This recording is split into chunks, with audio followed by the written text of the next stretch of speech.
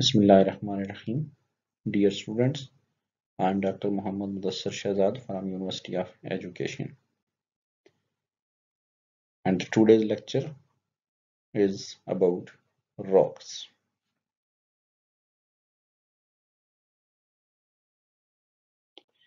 Dear students, the topic of rocks is falls under the paleontology.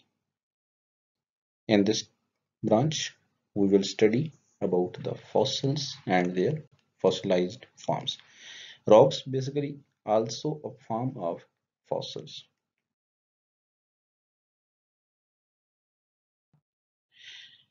Basically, there is a branch that is called as petrology. Petrology means study of rocks. There are about three different types of rocks: igneous, metamorphic, and sedimentary rocks. There is difference in between of these three types. Igneous rocks that are most abundant, these are also called as primary rocks, and the source of these igneous rocks is magma or lava. On the other hand, when we talk about the metamorphic rocks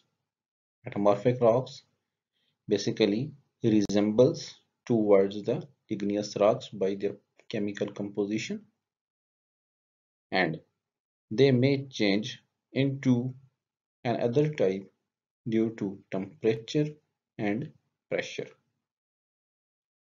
And on the last, sedimentary rocks are less abundant, and these are called as secondary rocks.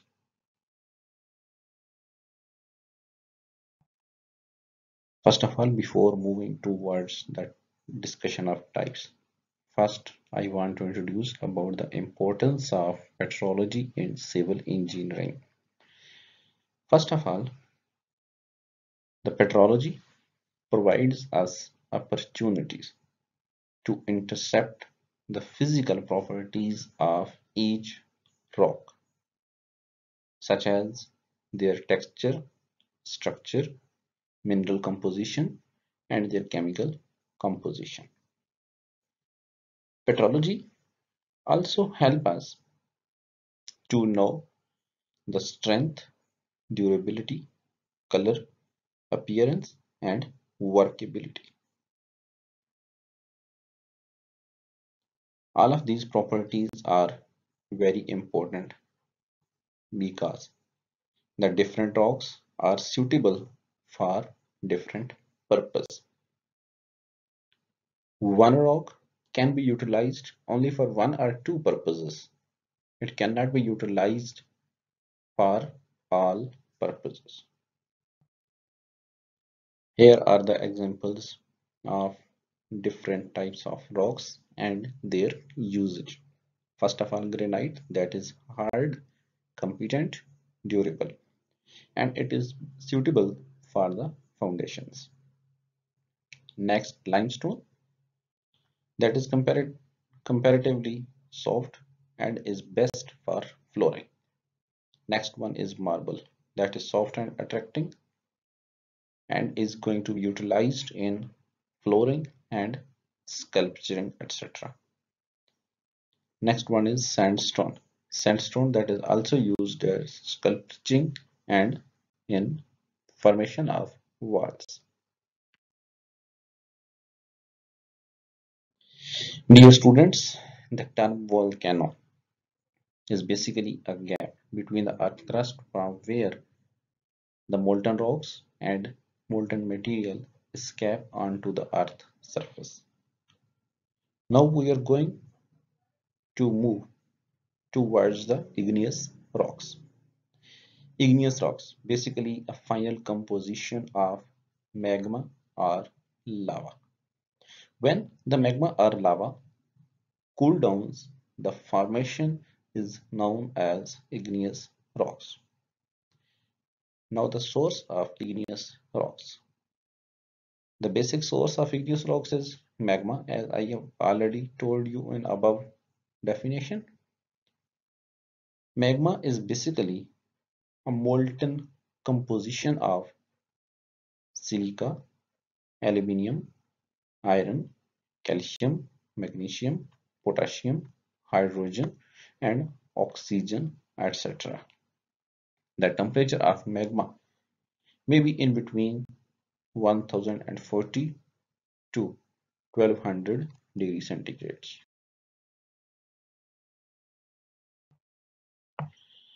Now we are going towards the fluidity of magma. Basically यहाँ पे magma की बेटा दो types होती हैं। एक ऐसा magma जिसमें सिलिका की मिकदार ज्यादा होती है जिसको हम सिलिका रिच मैग्मा का नाम देते हैं, जबकि दूसरा ऐसा जिसको हम सिलिका पुअर का नाम देंगे, यानी जिसके अंदर सिलिका की मिकदार कम होती है। तो यहाँ पे इन दोनों के दरमियान डिफरेंस दिखाया गया है। जिस तरह आप यहाँ पे देख सकते हैं, जो सिलिका रिच है ये बेसिकली वो होगा जिसकी पीएच एसिडिक होती है। ये आमतौर पर ज्यादा विस्कस होता है। ज्यादा विस्कस होने की वजह से ये आमतौर पर किसी जगह पे स्प्रेड नहीं हो सकता, जबकि दूसरी तरफ सिलिका पुअर जो हमारे पास मैग्मा होगा उसकी नेचर बेसिक होती है, वो लेस विस्कस होता है क्योंकि उसके अंदर सिलिका की मिकदार कम होती है और ये बड़ी जल्दी एक जगह से दूसरी जगह फ्लो करने की सलाहियत रखता है। जबकि दूसरी तरफ जो मैग्मा की विस्कोसिटी है वो टेम्परेचर पर भी डिपेंड करती है। अगर मैग्मा का टेम्परेचर ज्यादा होगा तो वो लेस विस्कस होगी, अगर टेम्परेचर कम होगा तो वो ज्यादा विस्कस होगा। इसकी मिसाल आप ऐसे समझ सकते हैं जैसा कि अगर आपके पास शहद है तो शहद अगर ठंडा होगा तो वो बहुत ज्यादा विस्कस होगा, लेकिन दूसरी तरफ अगर वो गर्म हो जाएगा, उसको गर्म कर लेते हैं तो उसकी विस्कोसिटी कम हो जाती है और वो बड़ी जल्दी से बहना स्टार्ट कर देता है।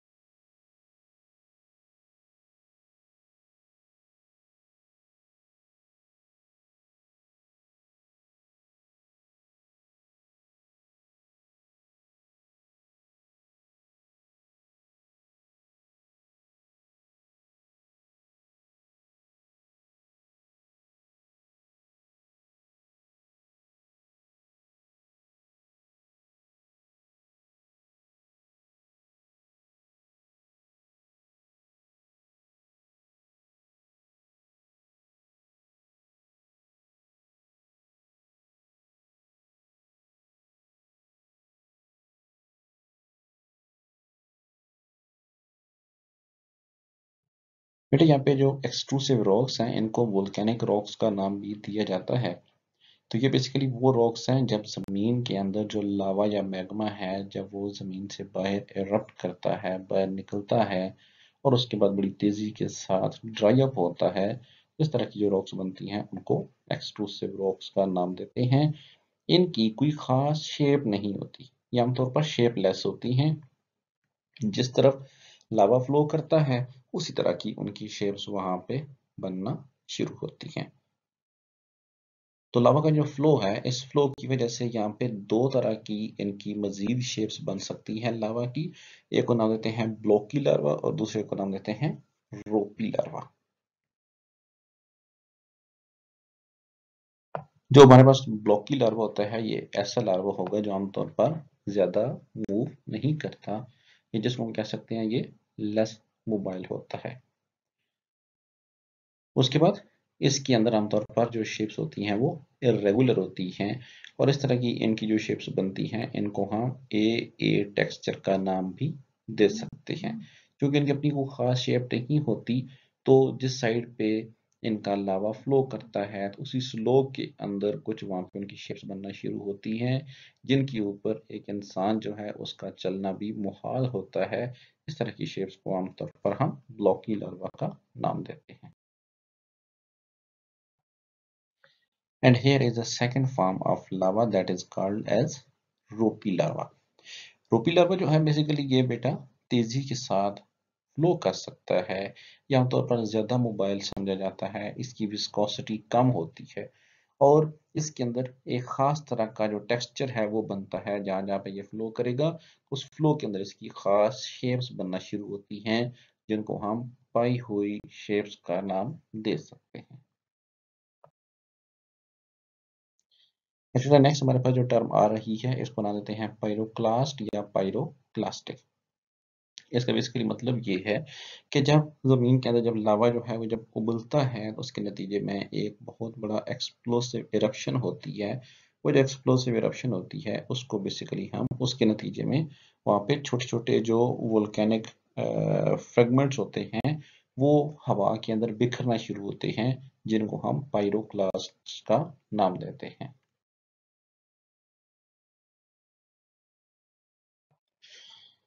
तो ये जो बेटा पायरोक्लास्ट हैं इनके अंदर यहाँ पे डिफरेंट साइज के लिहाज से उनकी शेप्स बनती हैं, जिनमें नंबर वन हमारे पास आते हैं स्मॉलर साइज के। जो स्मॉलर साइज के हैं उन पार्टिकल्स को नाम देते हैं ऐश, जबकि उससे दो जो थोड़े बड़े साइज के हैं उनको नाम देते हैं लेपिली, जबकि जो सबसे बड़े साइज के जो पायरोक्लास्ट होंगे उनको नाम देते हैं ब्लॉक्स या bombs. Here in this diagram you can see all of its types, in which the volcanic bombs are very clearly demonstrated.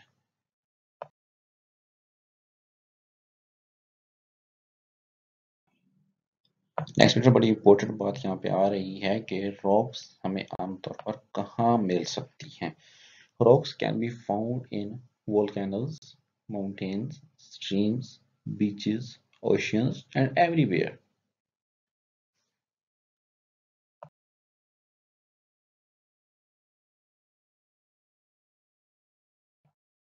If we talk about the shapes of rocks, rocks may be hard, soft, shiny, dull, smooth, rough in one color or in many colors. Dear students, here in this diagram you can see that there are many different colors of rocks, and all of these rocks are hard. Dear students, यहाँ पे आपको जो rocks नजर आ रही हैं basically ये smooth और shiny rocks हैं।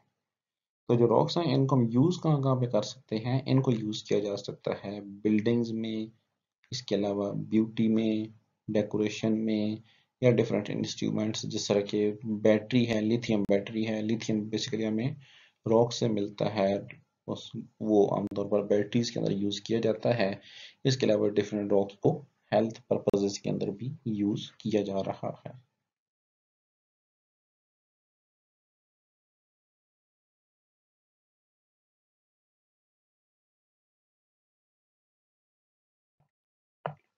बेटा ये जो बेसिकली रॉक्स होती हैं, रॉक्स आमतौर पर बड़े साइज की भी हो सकती हैं जो वक्त के साथ साथ छोटे से छोटे साइज में कन्वर्ट होती हैं। और ये आमतौर पर छोटे साइज में कन्वर्ट कैसे होती हैं, बाई इरोजन हो सकती हैं, बाई विंड हो सकती हैं, by earthquake, by floods, by rain, by slides और by the help of man. जो स्लाइड्स हैं, जो रॉक्स हैं, ये बड़े साइज से छोटे साइज में आमतौर पर ट्रांसफर होती रहती हैं। On the opposite of above mentioned term, rocks जो हैं वो आमतौर पर छोटे साइज में भी हो सकती हैं और वो मिलकर बड़े साइज में कन्वर्ट भी हो सकती हैं। और वो बड़े साइज में कैसे होंगी, जब उनके ऊपर हीट और प्रेशर पड़ता है उसकी वजह से वो बड़े साइज में कन्वर्ट हो सकती हैं, या इसके अलावा वोल्केनिक एरप्शंस की मदद से भी जो रॉक्स होती हैं ये आमतौर पर बड़े साइज से छोटे में तब्दील हो सकती हैं, या छोटे साइज से बड़े साइज में भी कन्वर्ट हो सकती हैं। Here is the cycle of rocks. यहाँ पे हम देख सकते हैं, सबसे पहले आप अगर इग्नियस रॉक से आप स्टार्ट करते हैं तो जो इग्नियस रॉक्स हैं वो क्या करेंगी, वो आमतौर पर अपने आप को सेडिमेंट्स की लेयर्स में कन्वर्ट करना शुरू करती हैं। तो नेक्स्ट आने वाले जो रॉक्स हैं उनको सेडिमेंट्री रॉक्स का नाम दिया जाता है। तो ये जो सेडिमेंट्री रॉक्स हैं ये आमतौर पर टेम्परेचर और प्रेशर की मदद से अपनी शेप को कन्वर्ट करती हैं towards another type that is called as metamorphic rocks. तो ये जो मेटामॉर्फिक रॉक्स हैं ये आमतौर पर मेल्ट होती हैं, उसके बाद ये कूल डाउन भी होती हैं और उसके साथ हार्ड होना स्टार्ट हो जाती हैं। तो उसके बाद जब हार्ड हो जाती हैं तो नेक्स्ट फॉर्म बनती है जिसको इग्नियस रॉक्स का नाम दिया जाता है।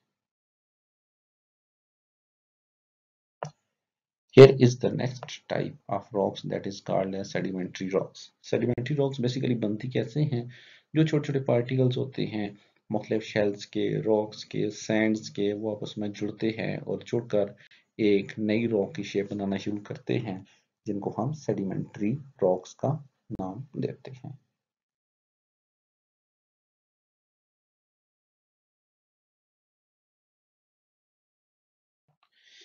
नेक्स्ट बेटा आती है यहाँ पे मेटामॉर्फिक रॉक्स। जो मेटामॉर्फिक रॉक्स हैं ये आमतौर पर सेडिमेंट्री रॉक्स के ऊपर जब प्रेशर और टेम्परेचर पड़ता है तो सेडिमेंट्री रॉक्स अपने आप को कन्वर्ट करके एक रॉक्स की नई शेप में तब्दील होती हैं जिनको हम मेटामॉर्फिक रॉक्स का नाम देते हैं।